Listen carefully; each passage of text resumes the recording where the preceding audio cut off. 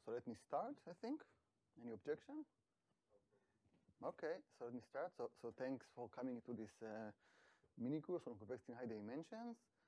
And in each lecture in this mini course, except the first introductory lecture, we discuss some technique in convex geometry that is useful for the study of uniform layers in high dimensional convex sets.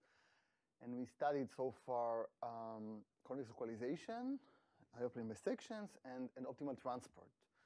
And we had a few applications. We had the Polylogarithmic inequality with the Penny-Weinberger constant. We had Gromov's-Waist inequality, reverse Hadron inequalities for polynomials, and reverse Chigger inequality. I think that's basically all. And today we're going to discuss a method that was borrowed from Riemannian geometry, the Bochner technique, that goes back to the work of Solomon Bochner in the 1940s, with many subsequent developments, Lichner-Obst in the 50s, and so on. And the rough idea is that, okay, let me just tell you, it sounds a bit vague, but then we'll see example.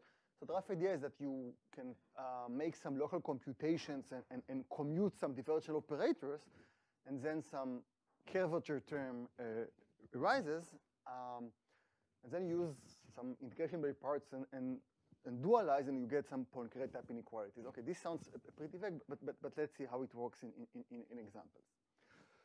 So we have mu, which is a low concave measure in Rn.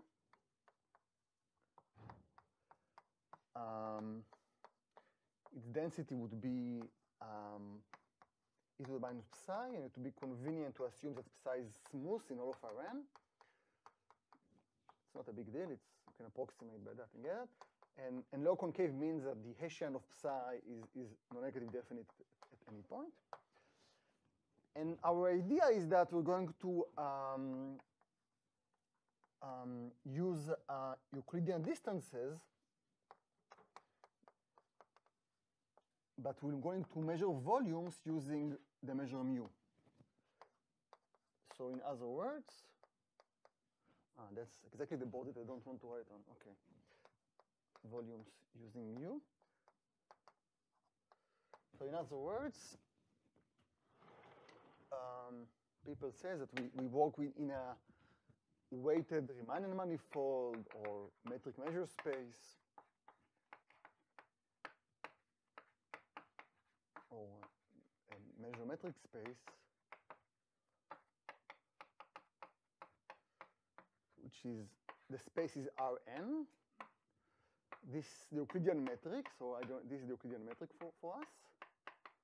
But the measure is not, you don't take the induced measure from this metric, which is the Lebesgue measure, but you take mu. So you always measure volumes with respect to mu, and you always integrate with respect to mu. So what does it mean that I do this thing? So for example, what's the Dirichlet energy of a smooth function?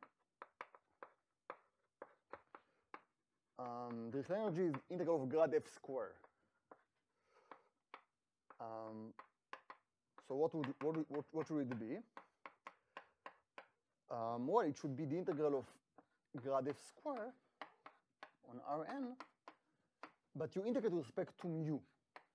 Okay, so this is the gradient and the lengths are Euclidean. Okay, Euclidean lengths. But I mean, you measure volumes with respect to mu. And I think that basically all integrals today would be with respect to the measure mu. Okay, so this is the Dirichlet energy square. Okay, what else do you have with weighted Riemannian manifold or measure metric space? There is an associated Laplace operator. It is sometimes called Langevin operator or Fokker-Planck. Let's call it Laplace type operator.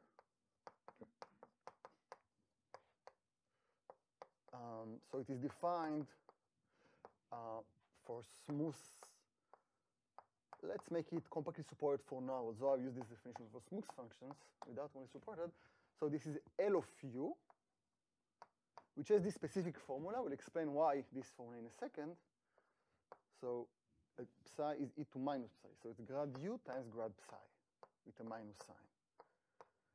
And what's the reason? Why do you call this operator the Laplace type operator?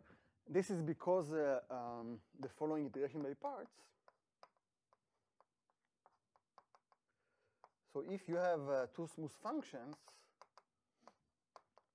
one of them completely supported, smooth, and say one completely supported,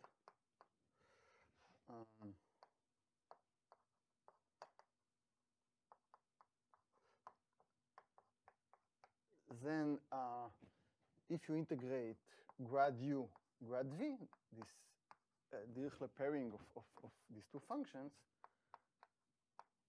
then it's like, okay, so this function is also e to the psi, the divergent, so I'm taking grad u, e to minus psi, divergence of that, and then multiply by e to the psi. That's another way to write this formula. And since this is e to the minus psi, then you see that you can, when you integrate by parts, you'd get the divergence of that. So, okay, so this would be minus of the integral of u Laplacian v d mu, or, well, so it's essentially self-adjoint. So it's even that thing. Okay, so that's the operator that corresponds to this Dirichlet form. And as I just said to myself very quietly, it is essentially self-adjoint if it is initially defined on these complex supposed smooth functions. But I don't think we'll need any or almost any functionalized operator theory here. So, okay, so we just use this definition. Okay, so I said that the Bochner technique, any questions about? So this is the structure. You have this thing, you have this operator, it has this integration by parts formula. That's the setup. And then we want to commute things and get some curvature term, right? So so we're going to compute the Laplacian and the gradient. So so commutation leads to some curvature term. So there's a minus sign. That's what I wanted to check. So if I look, if I have some smooth function, I look at the gradient of L of u. So I want to commute the Laplacian with the gradient operator. Okay, so what is going to be? So let me write it. So L of u is Laplacian u minus grad u grad psi. So when you take the gradient of, let's just take the derivative of that thing. So the derivative can hit the u functions here and here. And when it hits the u functions, what you're going to get is basically just L of the derivative of u. There will be some other term, but when the derivative is the u function, you just get L of derivative of u. In vector valued notation, let's write as L of grad u, this term. Okay, so this just acts coordinate-wise. Coordinate by coordinate. So I'm allow L to act on each coordinate separately. But by the Leibniz rule, the derivatives sometimes have to act on this term too. And if you act on this term, we're going to do it a minus sign. Okay, that's minus sign.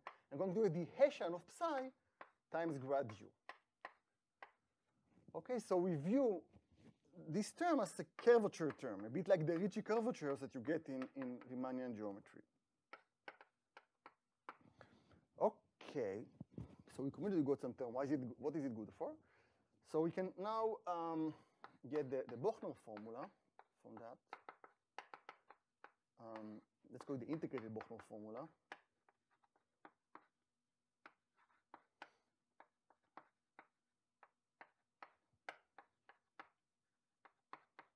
Which says the following. So we have,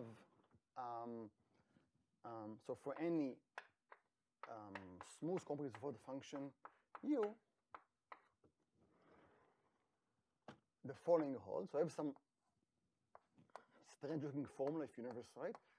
So I look at integral of L u squared, it is equal to the sum of two terms, and both are non-negative. That's the nice thing about it in the low concave case. So I get the Hessian term plus Hessian of psi grad u d mu. So this is positive by low concavity because Hessian of psi is a matrix which is non-negative definite, and that's positive just by what is this term? So this term is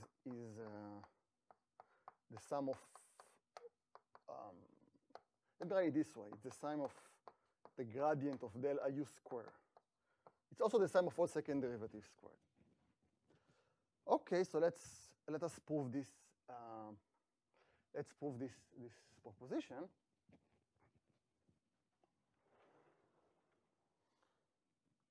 And then we're going to dualize it. Okay, so this is the scheme. So we have the integral of LU square.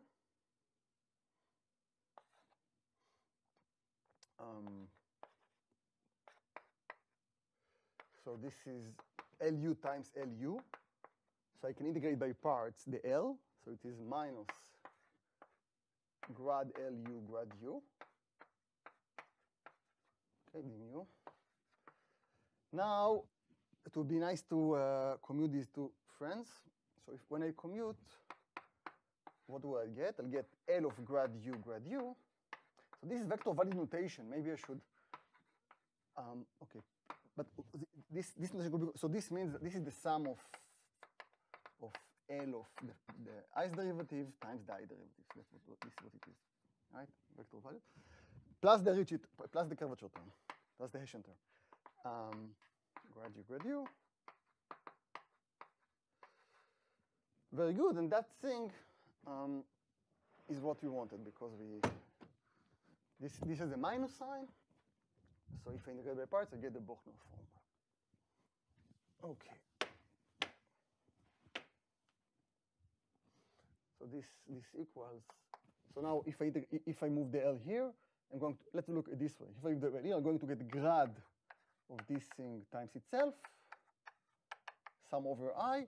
So this is exact. Okay, let me do it. So this is grad del IU square plus. Okay, I don't touch the other term. Okay. So that's the Bochner formula, in the integrate Bochner formula. Very good.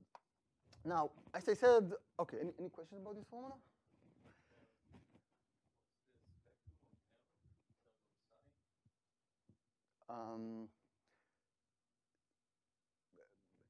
So there is a conjecture called the K-less conjecture, Kannan-Lovasz-Simonovits conjecture. This conjecture states that if the measure is isotropic, then there is a spectral gap for L. Then there is a gap between 0 and L. If the measure mu decays super exponentially, the spectrum of L is discrete, but it can be continuous in some cases. You can get the hydrogen atom is one example, which is a continuous spectrum. Okay, yeah, it's an operator. Okay, more questions about? So it reminds me of something from like Minerva and calculus. So you have this generator of the Ornstein-Uhlenbeck process. Yeah, but one important, very good. One important example. Yeah. So if mu is the Gaussian measure, thank you. Yeah, then L is Laplacian U. That's an example. Very good. Thank you. This is the Ornstein-Uhlenbeck. Yeah, that's an example of this general scheme for the Gaussian case. Yes, and we'll see that the Gaussian plays a role in this analysis. Thank you. Okay, so what I want to do now is to try to dualize, and there are two ways. Okay, and basically there are two terms, both of them are positive, and there are okay. We'll see that there are two games to play. One of them will deal to one inequality, one will deal to another inequality, depending which term we get rid of. But first of all, the idea is as follows. So we're given some function f in L2. So we want to bound the variance of some given function f, and it will be very useful to present f as L of u for some function u. Okay, we want this term to be the variance of f, so I need to solve. Okay, so for dualization, we need to solve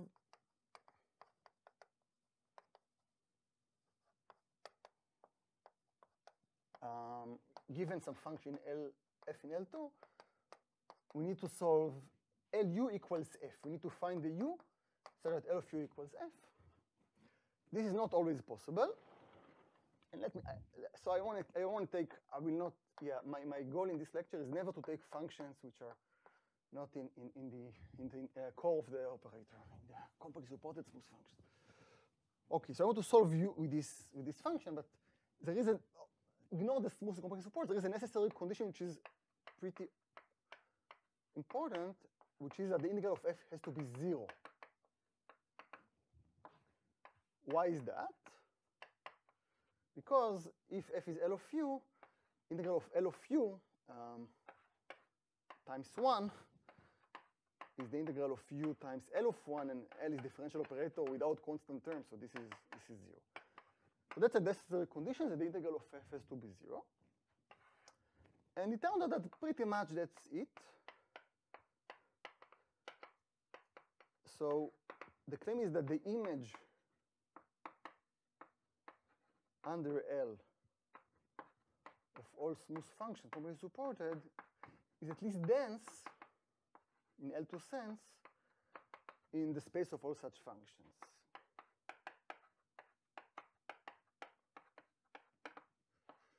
Okay. So that's in L2, right? L2 sense.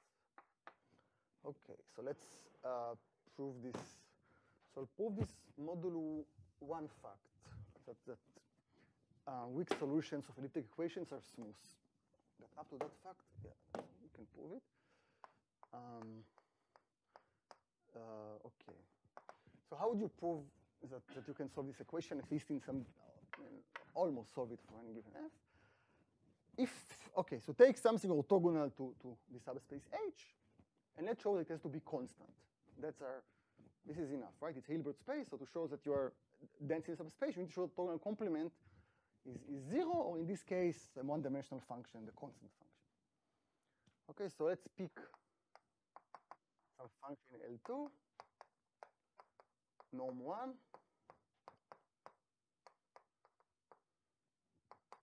such that f is orthogonal to Lu for any u compact supported and smooth. And our goal is to show that it's constant. If you show that it's constant, it means that then it's dense in H. Okay. So suppose first that f is smooth. Okay, that's the part that I'm going to. Okay, but if we suppose that f is smooth, not complex super, just smooth, then we claim that it's in the kernel of L. Why? Because if you multiply by, okay, thank you. If you multiply by some bump function, so if you multiply by some bump function,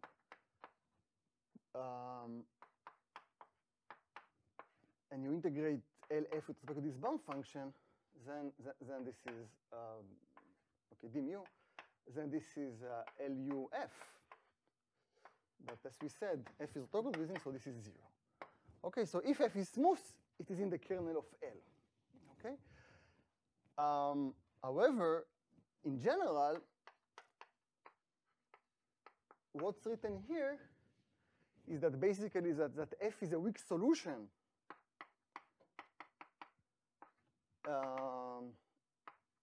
So f is a weak solution of this equation in the sense of integration against.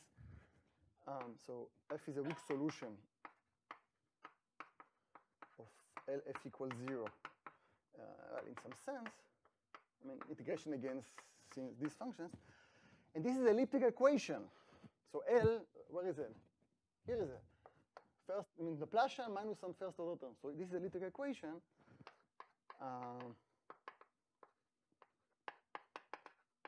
So it is a classical solution. So f is smooth and a classical solution. So we know that L of f equals 0. Okay. Now, from that it follows, so the fact that L of f equals 0, and this implies that if you take any complex smooth function, there is a little, okay, well. So this is true. There is some identity. This is the integral of grad u square times f square. Integration d mu. Okay, this is just, I mean, what do we have? We just have, it must be easy. I mean, after you state that, it shouldn't be that hard to prove. Okay, so let's explain that. So So the integral of grad u f square is the minus L of uf times uf.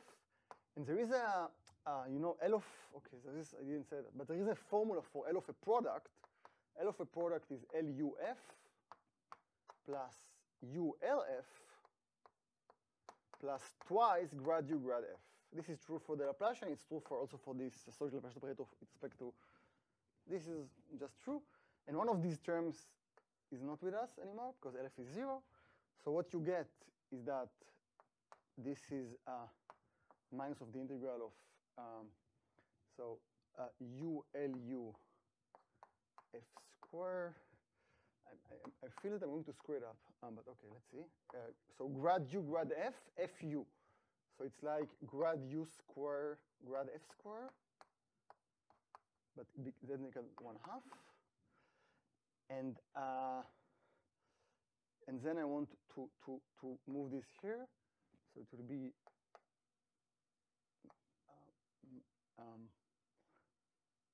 minus ULU F square minus 1/2 LU square F square.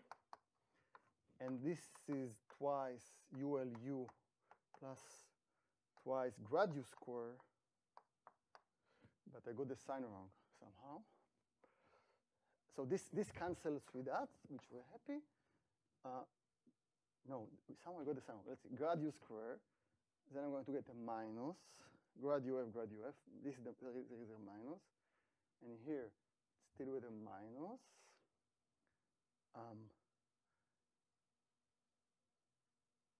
And here this was with a minus. Very good. This was everything with a minus. So here's a plus. So this cancels with that, and I get what, and yeah, so we get exactly what we said. Okay. Good for us. Okay, well, okay. Then what do? Just take some bump function, and you say that y is f a constant, so pick some epsilon,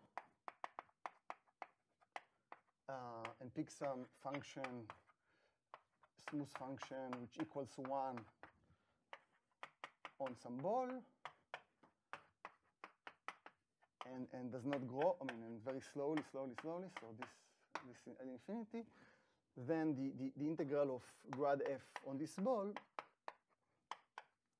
or integrals with respect to mu, it is at most the integral of grad uf square, because u is 1 on some neighborhood of that ball. And this is the integral of Rn, and that's the integral of grad u square f square, and this is more than epsilon square. So this is more than epsilon square, which goes to 0. So this means that grad f is 0, and f is a constant, so we can have this solution. Okay, this finishes this lemma. And now let's see one way. So there are two ways to dualize the Bochner formula. Let me write it again. So Bochner formula tells us that integral of LU square is the sum of two things, the Hessian, this thing and that thing. It's the same as in Riemannian geometry. If you're familiar with that, then you just put the Ricci. That's the same formula in a Riemannian manifold. Now, so you can, both of them are non-positive. If I get rid of this thing, I'm going to get Braskamp-Lieb inequality, which I'll do now. And if I get rid of this term, I get so-called H minus Y inequality, which I'll do afterwards. Okay, so let's begin with Braskamp-Lieb. So this is an inequality from the 70s.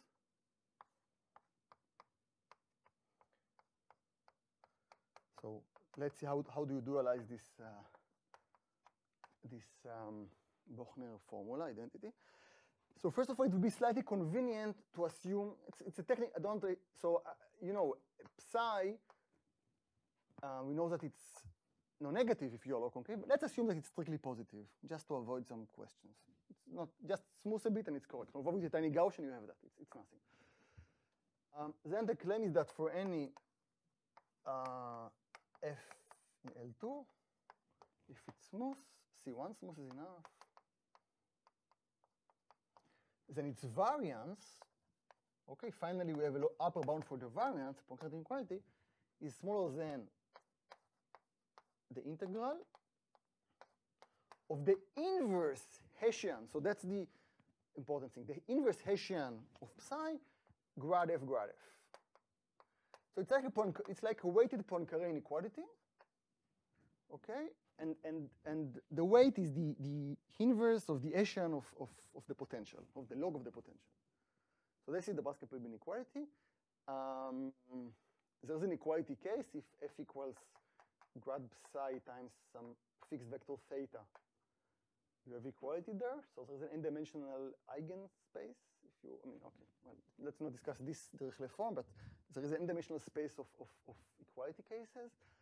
And we'll explain after the proof why it is actually Brunel-Curvature Prekoppelenter in some disguise. And we'll see applications. Okay, so let's prove Baskin-Pribble. Okay.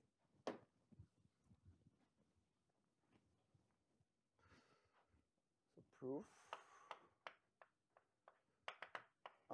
So variance, you know, it's integral of f square minus integral of f square, right? That's variance. So let's assume that the integral is 0. You add the constant and nothing happens. Okay, and then we know we can solve LU equals f, right? That's what we wanted. So let's almost solve, almost, not exactly solve. So let's pick some epsilon. Then by dilemma, there exists some smooth function which almost solves LU equals f. So this is smaller than epsilon. Okay, then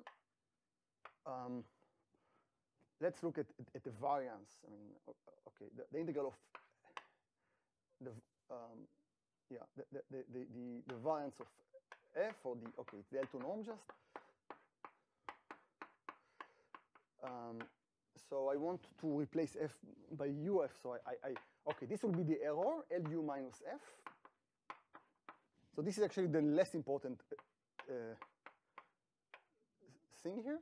And then I need to correct it, so I need to add twice Lu times f and to subtract Lu square. Right? That's okay. What can I say about this thing? So this, as I said, this is nothing. This thing will integrate by parts because U is smooth and f is C1 smooth, so it's okay. It's completely kosher. I should ask this evening the Chabad person. Okay, but I think it's kosher. Okay. Grad U grad f, d mu. Okay, just f is okay. And what would I do with this term? So all we said is that, well, we want to dualize the Bochner formula. Okay. And I said that Baskin-Pribble, you ignore this term, so this is at least, the of Lu squared at least this term. Okay, so if it's with a minus, it is at most Hessian psi grad U grad U. Okay.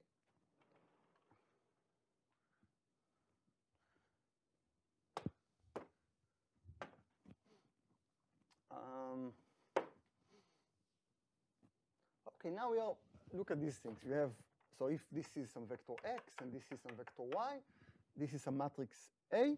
So we can use the Cauchy-Schwarz inequality, which tells you that if you have positive definite matrix, let's call it A for a second, then this is at most AXX twice here, plus A minus 1 YY, right? That's just completing a square. This is true for any xy in Rn and some matrix A, which is positive definite, right?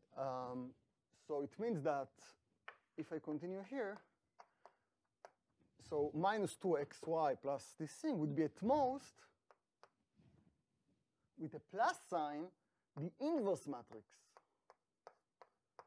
grad f, right? That's what you get. And well, epsilon goes to 0. Okay.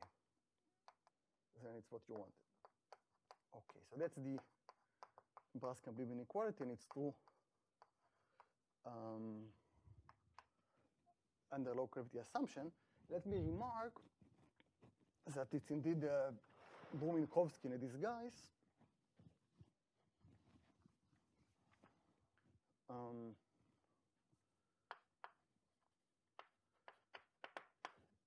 So it's it is an infinitesimal version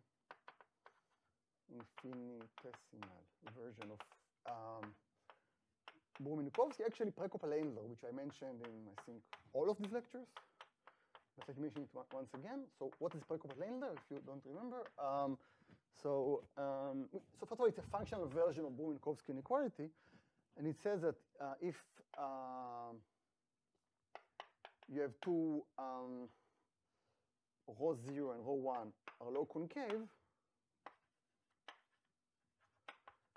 then you can have them in Minkowski sum, or Minkowski sum for a function is subconvolution.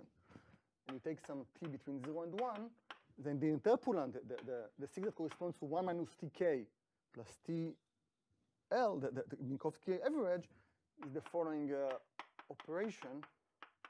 So you take all ways to decompose x as 1 over minus ty plus tz, and you take this rho 0 y to the y minus t times rho y is e to the t. And Prekop-Lendler tells you that the integral of rho t, let's say the log of that, is concave in t. And if you differentiate twice, so Braskamp-Leib is the fact that the second derivative in t is negative. That's exactly the Braskamp-Leib inequality. Okay, let's see any questions about anything? So let's see some applications of the Braskamp-Leib inequality. And then we'll switch to the h-1 inequality. So, okay. So B is some application. So corollary 1.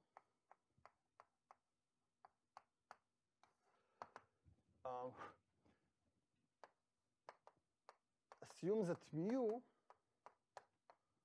low concave probability measure, is not just low concave, but is actually more low concave than the standard Gaussian.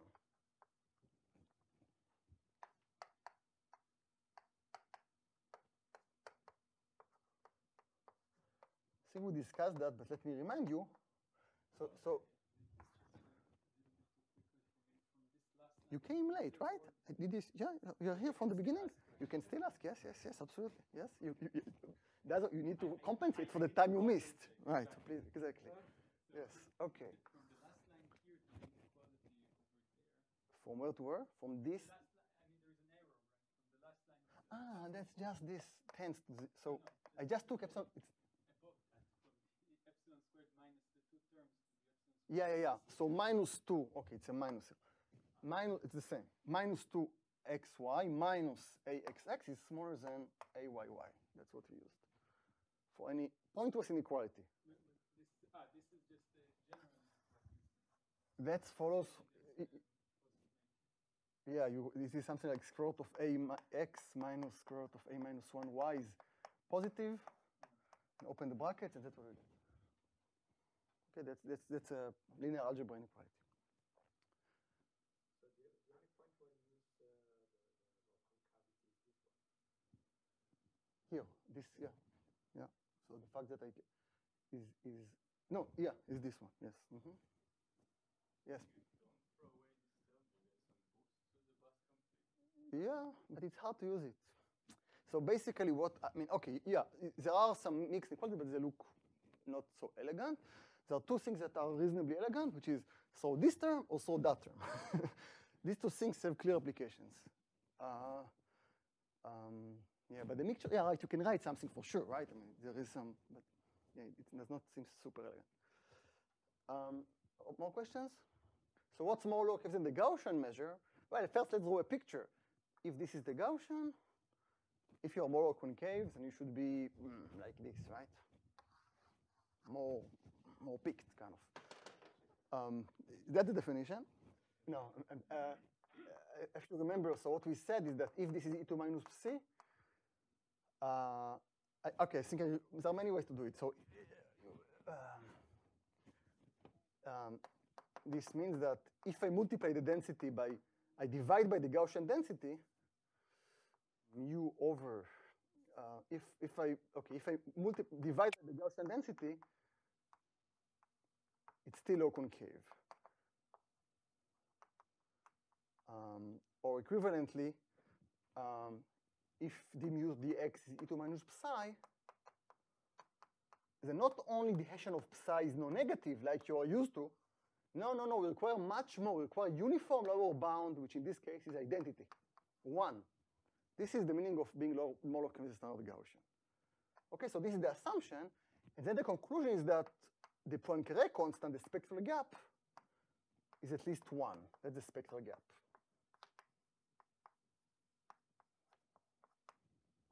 Okay, I think we almost proved it by spelling out what it means, but let's write it down. So proof.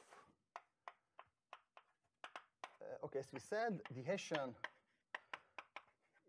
is positive, is at least 1. So it means that the inverse Hessian is at most 1. That's it, and then we are done. So by Braskamp-Lieb,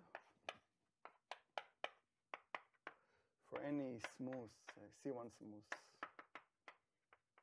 local elliptic is fine, but we did it in, okay, function L2, its variance is at most the integral of Hessian minus 1, which is most 1. This is most 1, so yeah. Okay, so that's a Poincare inequality of constant 1, so spectral gap is 1. Good. Let me just say in comparison, so we had some bounds for lambda mu. The first bound we mentioned is from the 19th century due to Poincare, and the best constant was found later by Payne-Weinberger. The Payne-Weinberger inequality was optimal in a very degenerate situations where it was about the diameter. It was lambda mu is at least some constant over the diameter square. This was the Payne-Weinberger. And that one was optimal only in very degenerate situations where you're almost one-dimensional. So that one, I would say, is not always useful in high dimension for reasonable distributions. In comparison, this one is not that bad. For instance, it's tight for the Gaussian. For the Gaussian measure, lambda mu equals 1. So, and if you're not that far from the Gaussian, it's reasonable inequality. However, it requires uniform bounds, right? I mean, this corollary needs uniform low concavity. I want to know that the Hessian is always at least something. And the K-less conjecture that is only solved after logarithmic factors. So what it says that you can get away with some average quantity. So you don't need some uniform low concavity, but somehow if you integrate something, then it's good enough. Okay? By the way, the integral of the Hessian of psi is the Fisher information. Okay, so that's, anyway, yeah. So that's the simplest thing when you have uniform low concavity. Okay, for the second application, let me, it's a simple definition, but okay, so function. Yeah, KLS tells you that if you know that the integral of xi xj d mu x is delta ij, and the integral of xi d. So if you have some normalization conditions, then lambda mu is at least a constant. This is not known. That's a conjecture. It's known up to some log factors. That's the KLS conjecture.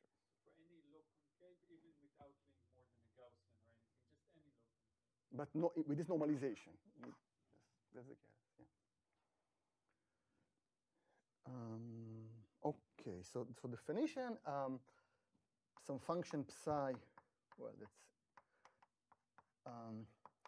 is invariant under coherent reflections. Okay.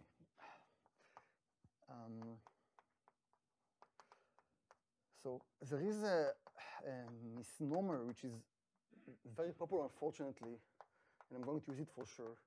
So it's called unconditional in this business for some reasons which are irrelevant.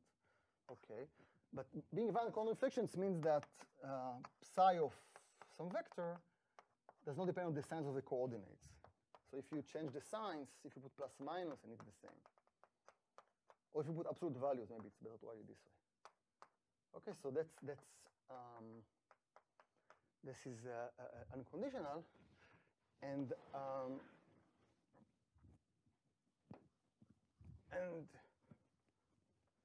this is, so if psi is moreover convex,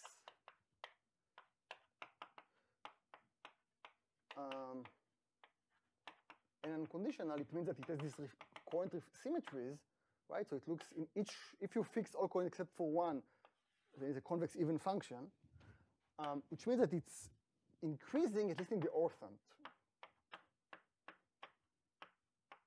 If you're restricted to the orthant, then it's increasing in all coordinates. Okay, increasing in all coordinates. That's easy. And okay, let me give you just, okay, little exercise is to show that in this case, the restriction of psi to the orthant is so-called, is P convex for P equals 1/2. Actually, for all P. Okay, never mind. So this, what does it mean? It means that if I look at psi of x1 square, xn square, this is convex. Okay, so this is some type of convexity. So it requires that after I square the coordinate, this is convex.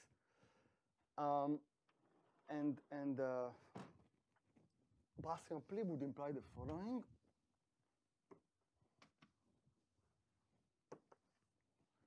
So corollary, the second corollary from Braskamp-Lieb.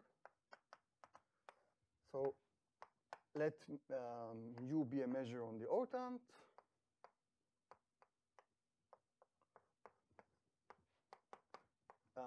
E2 minus psi is the density, where psi is, say, P convex. Okay, just for P equals 1/2, it's not so important. So, for instance, if mu is low concave and unconditional, then that's one example. Unconditional meaning invariant under coordinate reflections. Then we have the following Poincare type inequality. And for any f in L2, which is C1 smooth, the variance of f is at most the following expression involving. So it's kind of in place of the Hessian of psi, which is something you know very little about, you got some kind of diagonal matrix. So it's okay, potentially useful. Why is it the color of Braskamp-Lieb?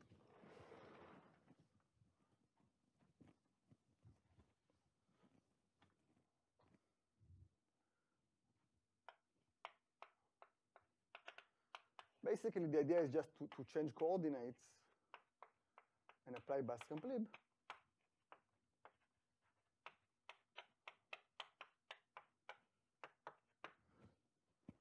What's the change of the coordinates? So we define pi just to be these squares. What could it be?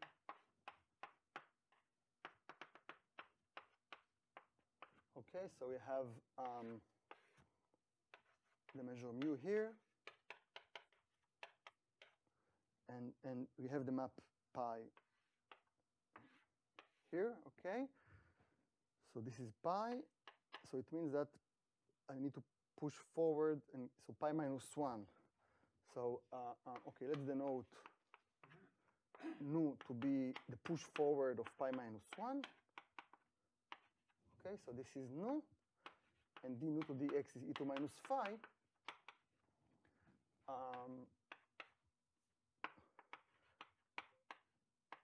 So what is phi? So this is push forward, so I know that phi of x, what will it be? I need to, first of all, to pull back under pi the function psi. So psi composed with pi, which is very good for me because this is convex. Right? This is the assumption, we are convex. And then I have the Jacobian term. The Jacobian term is the product of 2xi, but I have minus log of that. So it will be minus log 2xi from 1 to n. Okay, that's just by the change of variables formula. That's the measure nu. The nice thing is that not only phi is convex, not only nu is log concave, but it's convex plus some convex term. Okay? So if I compute the Hessian of phi, what will it be? The Hessian of phi. So this term is convex by assumption. I just get rid of it, some lower bound. And what's the second derivative matrix of this function? First derivative, the 2 is nothing. First derivative 1 over x minus 1 over x. Second derivative 1 over xi square. So this is the matrix of second derivatives. So the inverse is at most x1 square xn square. And this means that by Braskamp-Leib, for any g, the variance with respect to nu of g is at most, the integral, the sum of xi squared del ig x squared d nu. Right, that's the Hessian grad, this is the Hessian of, that's Hessian minus 1 grad g. Okay, so g lives here. So here should be some function f, and g is the pullback of f. Right, so let's go back to the language of f, get the influence of and we're going to get the factor 4. So g is f composed with pi, okay? And if y is pi of x, then I think that xi del g, if you differentiate this thing with g, then you're going to get, okay, twice, because it's xi squared yi del if. And so if you plug in this is the same as the variance of mu of f, because it's just the same function under pi, and you'll get that thing. Okay, so this proves that this inequality with this explicit formula. And the last corollary of Braskamp-Leib is that we can get optimal thin shell in that conditional case. So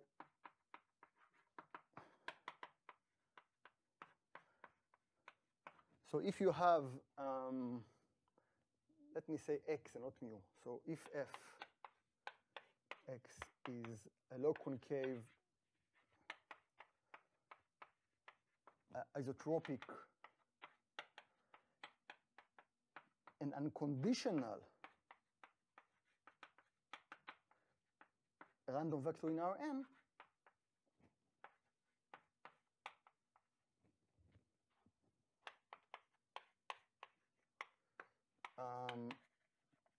then we have good estimate for its thin shell. Let me, if you don't remember, so it was maybe 2 weeks ago, so let me remind you. So first of all, the conclusion is that the variance of x is smaller than some constant, I think 450, some universal constant. We will see from the proof. But why is it called thin shell? Why are these things so important for us?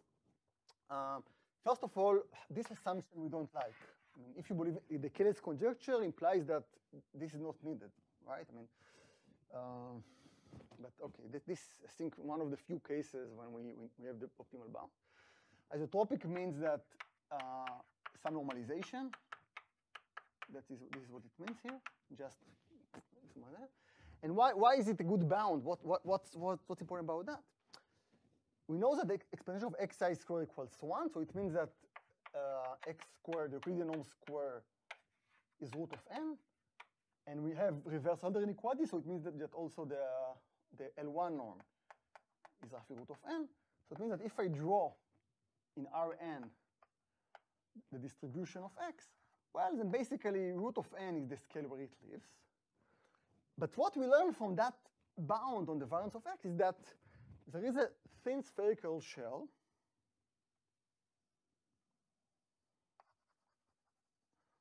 So if this is root of n, here the width is a constant, just 4 or something. This is constant width.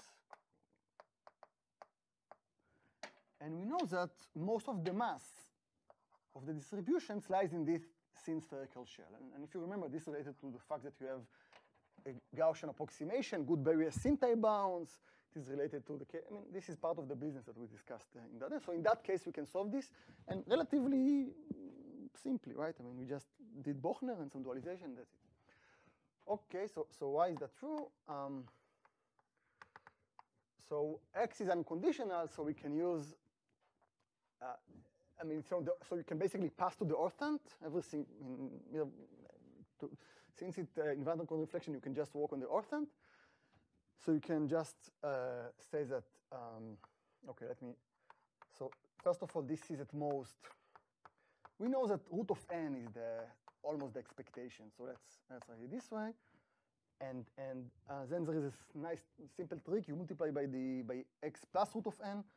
So it's at most 1 over n expectation with the squares. Okay, so which is the variance of x squared. And now let us use the previous corollary. So we restrict it to the orthant. It's unconditional low concave. So in particular, it's p convex for p equals half. So we have that inequality there. So we get, this is by the corollary number 2. What will we get? 1 over n times the sum times 4. Okay, not the sum of what?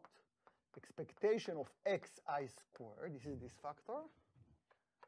Times the derivative of the function. The function is x squared. So the derivative of the function would give us 2xi squared.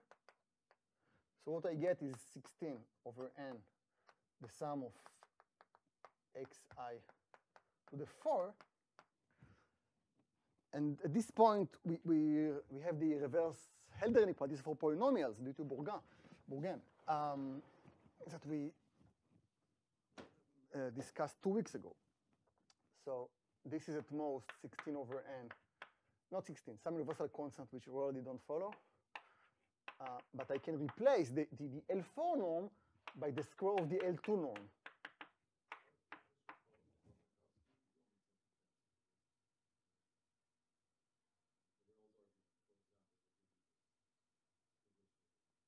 Right.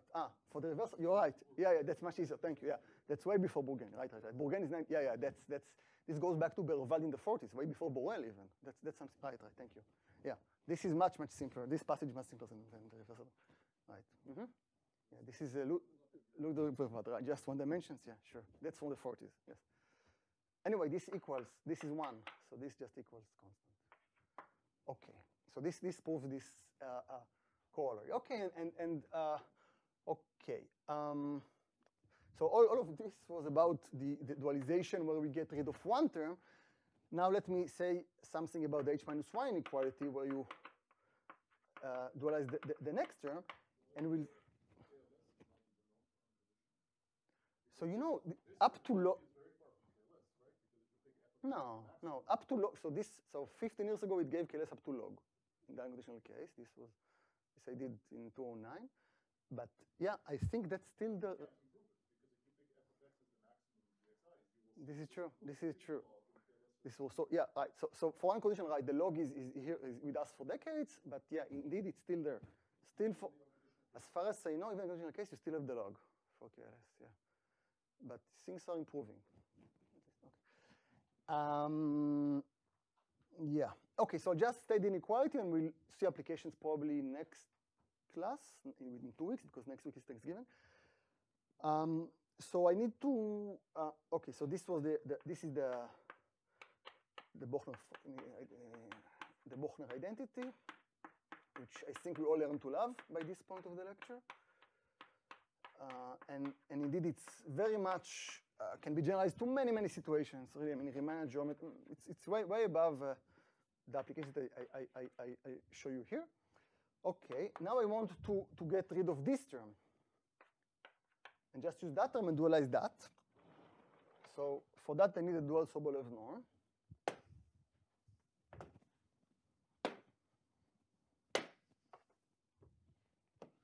Okay, so what's the dual Sobolev norm?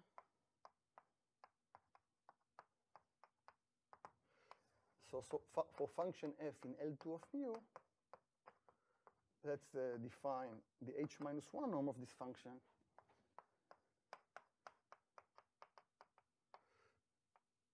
So the dual Sobolev norm, duality with respect to the L2 structure, so the supremum of the integral of fu, where we assume the integral of grad u squared, the h1 norm of u is smaller than at most 1. Let's make u, as I promised, complex super smooth always. We don't have weak Sobolev spaces today, I think. Okay, that's the dual Sobolev norm. It makes sense only if the integral of f is 0.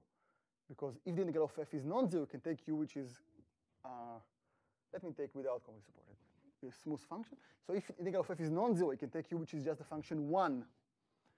And if you take the function 1, then this is 0. So this is a legitimate thing in the superroom, and you'll get something. So it makes sense. Makes sense only when, I mean, it's infinite unless you know that the integral of f d mu is 0. So that's a requirement. And what's the interpretation of this Sobolev norm? This is optimal transport.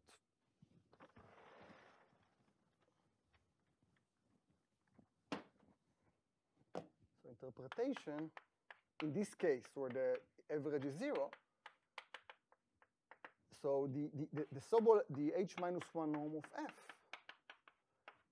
if you take very small epsilon, it's the L2 Wasserstein distance between mu and some perturbed version of mu. When you multiply mu by this thing, this is still a probability measure because f is integral 1. Okay, so, and W2 is the Wasserstein distance. Let me just remind you, we discussed it last week, that's the infimum of all couplings, of all way to couple these two measures, and you want to minimize the average L2 distance that points travel. So I want to couple them so as to minimize their coupling. So that's it's some kind of transport distance. And the inequality, the H minus 1 inequality tells us that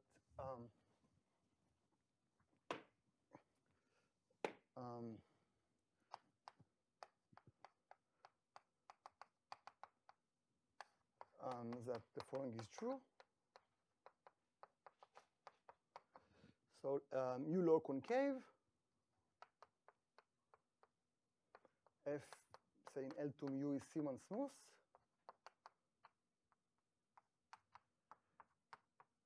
Then the variance of f is at least something strange. So I'm going to take the derivative of the gradient of f and apply the h minus 1 norm to it. This is vector valued, so it's just the sum of the h minus 1 norm of the derivatives. So there is some interplay that you take a derivative by taking the minus 1 Sobolev norm here. Okay, and I think I can prove it in 1 minute. So let me prove it, and this will be the last thing that we do today, and applications next class.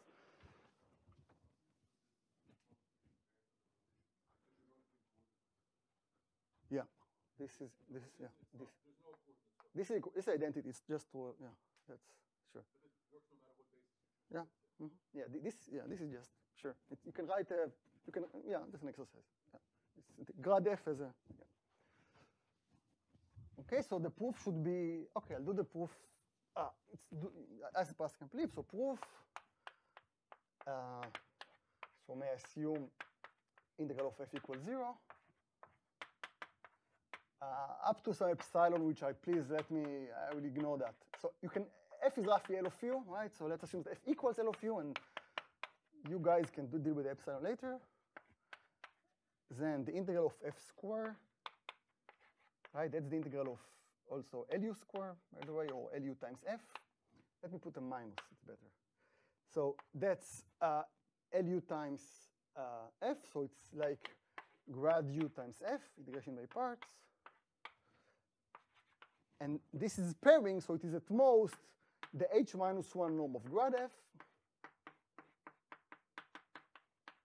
times the h1 times the root of the integral of the H1 norm of grad u. So I do it vector valued. You can do it coordinate by coordinate if you want, and maybe it's easier to understand. I do it vector valued. So it will be what? It will be the sum of the Hilbert-Schmidt norm of the Hessian. This is what I get just by definition. This is just definition of H-1 norm. That's it. The supreme of that thing. And by Bochner, finally, we know that this thing is at most that thing, because this is positive. So that's grad f H-1 of u, the root of the integral of Lu square d mu, and this cancels with one of the things here, and I get the inequality. Okay, so this finishes the proof of the H-1 inequality, applications next week, and this is all I wanted to say. So thank you very much for your attention. Questions? No? The Riesz transform inequality? Because this H-1 norm, I think, just looking at the definition, this should just basically be the L2 norm of L to the minus 1 half f. This is true. So over there you have that the integral This is true. squared is bounded by the L2 norm of L to the minus 1 half and the gradient of it.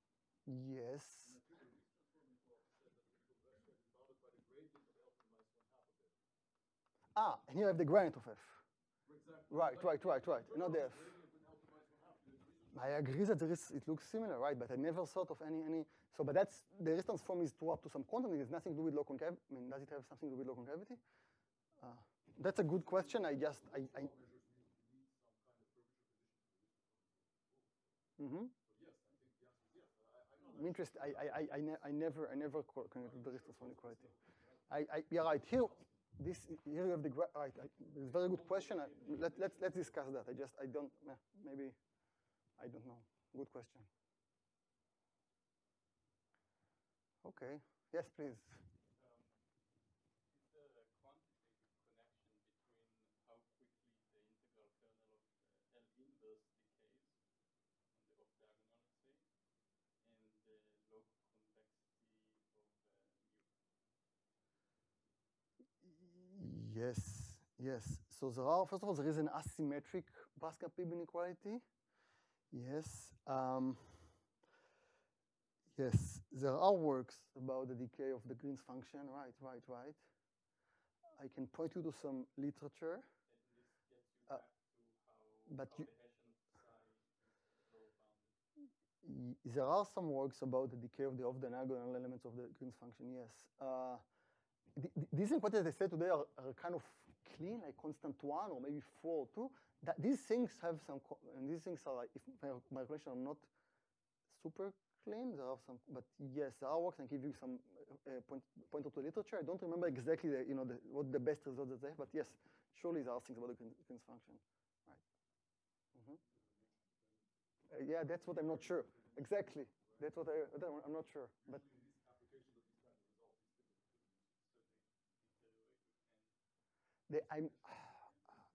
You think that, yeah, right, but if you have ultra low concavity, then that's like a body of knowledge that, yeah. Okay, and there was another question. And if psi is not strictly low concave, but somewhere very far away, so in the probability, very small probability, there's a little. Right, this uniformity, right? I mean, right, exactly. Yeah, that's the thing about QLS. You don't want uniform. Exactly. You take a little, give a little, touch a bit the local effect, and it's not no longer uniform. And still want to have a Poincare inequality. There are some stability results, first of all. I mean, if you are closing, if you are total variation half from, if you know that this is at most a half, then they have comparable lambdas up to universal constant. So there are things that of this form. Braskamp-Leib inequality, if you're close to a low concave. What? Maybe? I mean, you're talking about the Poincare inequality. The Poincare, yeah. Maybe Braskamp-Leib inequality, you have it if you're close to low concave. You have it. You're not low concave at all. So you want to invert, but what is the meaning of this term if you're not low concave? Suppose you're close to a low. So this is not. This could be negative, right? So if you're in the support of the negative part, okay, I'm a bit worried. I mean, if you have like little bump here, then here the Hessian is just negative. Not here, in the tail. Never mind. But if you have a bump where this is negative, then you can have a bump function, and the right-hand side will be negative. And Completely agree. I don't know. I mean, to work with a situation where Hessian is just negative, it looks to me. I mean, there are things where you integrate. Okay, there are things that you can, if you first integrate on fibers, and then you get localization, then it's good enough. So if you know that after integration you become positive, then this thing I saw. But something general, yeah, I don't know.